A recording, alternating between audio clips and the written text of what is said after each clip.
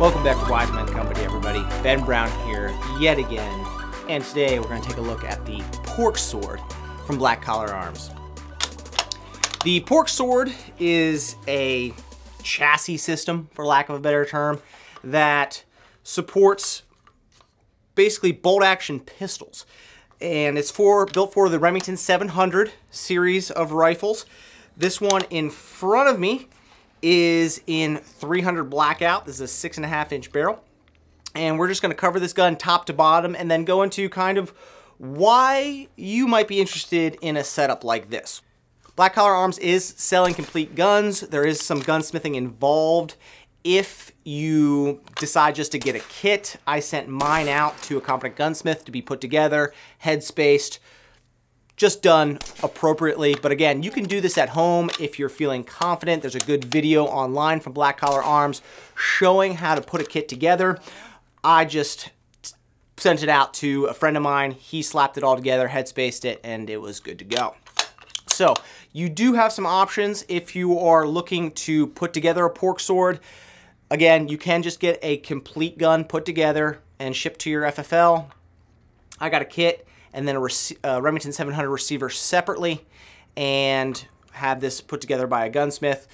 The Pork Sword uses a Savage barrel nut, so you do need a Savage barrel wrench to put the barrel on appropriately. I didn't have that, again, so that's why I sent it out to a gunsmith.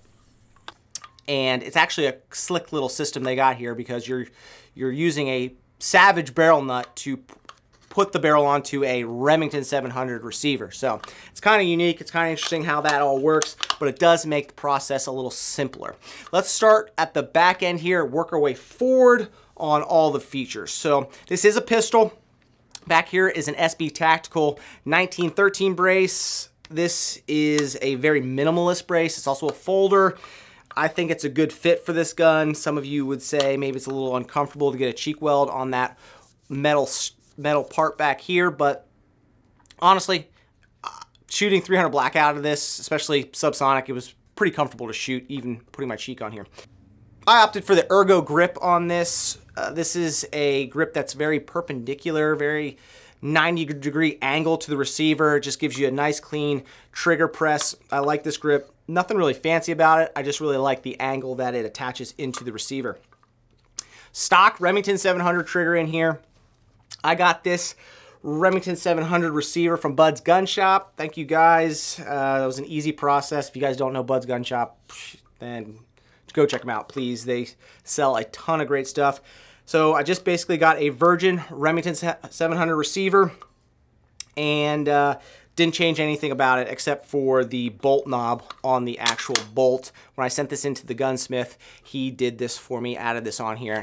Makes it really nice when you're manipulating the bolt.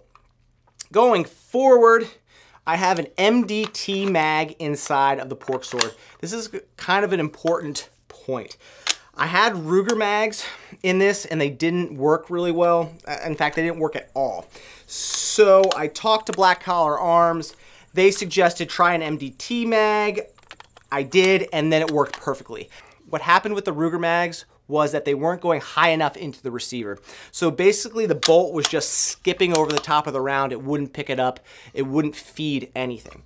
The MDT mags fit really snugly in here, and they went high enough, had zero feeding issues when I switched. So just be advised, the Ruger mags, I had two of them. Both of them didn't work. This MDT worked great. Moving forward, we have their far end, and this is a very minimalist fore end. It does have M-lock slots on here, as you can see, but it is basically just a post sticking out of the receiver, and you can mount a bipod on here, and I don't know really what else you would want to mount to this fore end, but the bipod on here is pretty sturdy, pretty solid. I thought this was going to be a real weak point up in here, but really nothing to complain about. I don't know what else you'd want to stick on this fore end up here, but it has a ton of M-lock slots. If you wanted to stick something else somewhere on it at the 3, 6, and 9 o'clock, you could totally do that. The barrel is a 300 blackout barrel. It is a 1 in 6 twist. It's 6.5 inches long. It's just basically a short, chunky, stubby little barrel. Got great accuracy out of this barrel.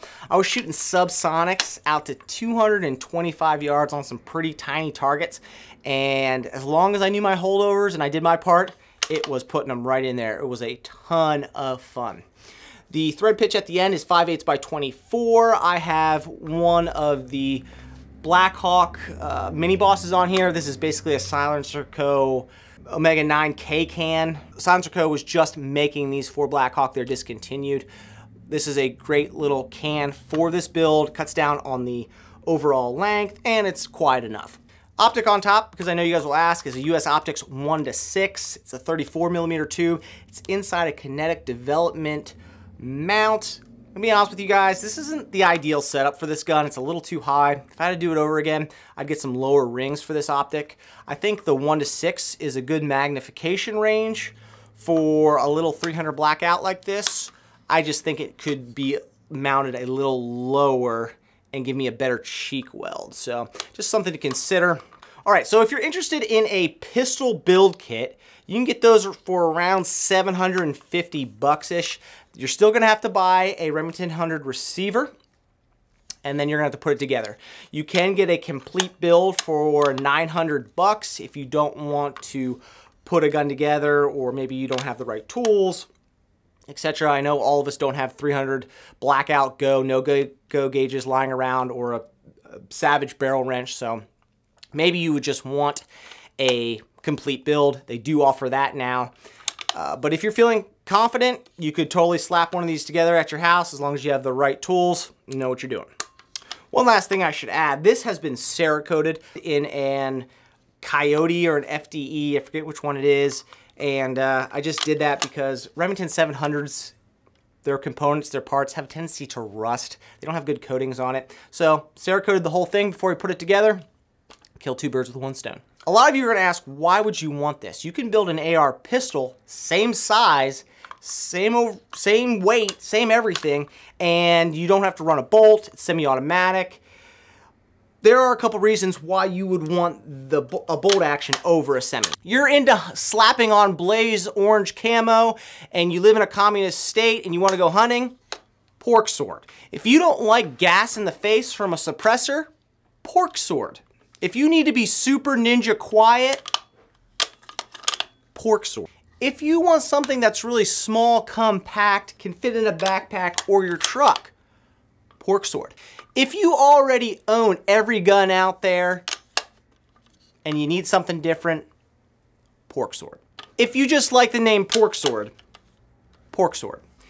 And lastly, it's just a compact, fun little gun. I mean, if you don't have a lot of distance to shoot precision bolt action rifle, 200 yards and some small targets, this thing is a ton of fun. Like I said, shooting subs at 225 yards isn't easy. There's a decent amount of holdover there, but still, it's a challenge and it's a ton of fun. Out of it. It does feel good in the hand. They offered to send me like t-shirts and hats and stuff since I'm running it, but I was like, that's all right. Yeah, I mean, it does, like I said, it feels good in the hand. It fits that 19 size niche really, really well.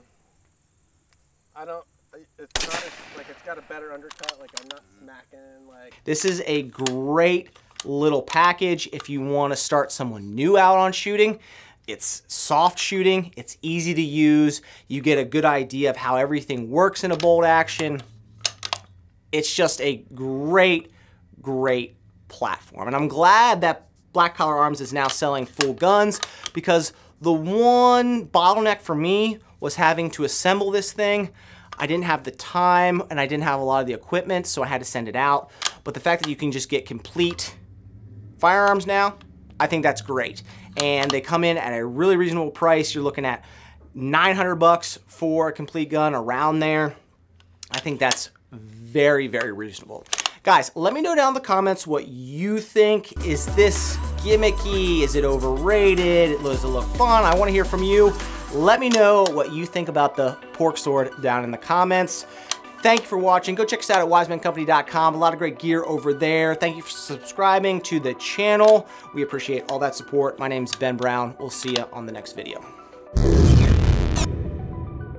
If you want to be a super secret ninja in the Boogaloo, this is the gun. If your neighbor's cats are super annoying, this is a great option.